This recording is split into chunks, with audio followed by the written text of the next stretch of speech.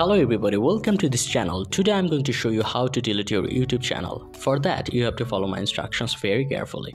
First of all, go to your browser and search for youtube.com/account. Go to that server and that server will direct you to this interface. Now you can see that at the left side there are many options. At the bottom you can see an option that is advanced settings. Click on this button.